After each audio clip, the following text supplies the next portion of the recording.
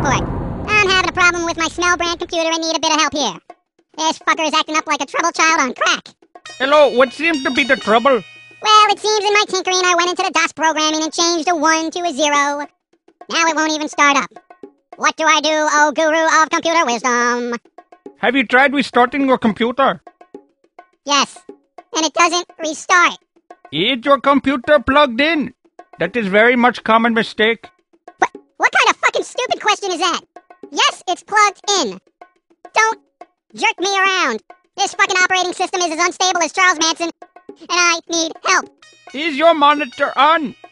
Another mistake. Dumbass. It doesn't start up. What is your operating system? The system that you are operating? It's one of those Windows operating systems, you know. Very good. Do you like the ice cream? What? Do you like ice cream?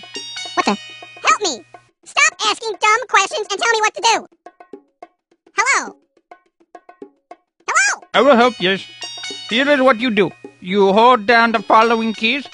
A W, F, the number 2, the space bar, while typing out Ganesha is great, and tapping on the escape key for 20 minutes. So how is the weather there? Ah, jeez. Here we go. Fine. It is hot there, like a cow on fire. Yeah? Where are you? Florida or California? I'm in India. India? Wait, do you mean like Indiana? No, India. Wait a second. You're in India? I just said that. What the fuck? Why am I talking to someone in India about my computer that was made in Japan and bought in America? The Smell Computer Company has moved their tech support headquarters to India because it is cheaper. Nice, great. Well, why the fuck am I paying for first-rate tech support from a third-world country? You American bastards are only paying me $20 a week. 20 a week? Damn, you're getting ripped off, dude. Tech support here gets that an hour. My God, you're all a bastards! Hey, we're discussing my computer here, not your slave wages. Pay attention. Focus! Oh, very sorry. How is your computer today?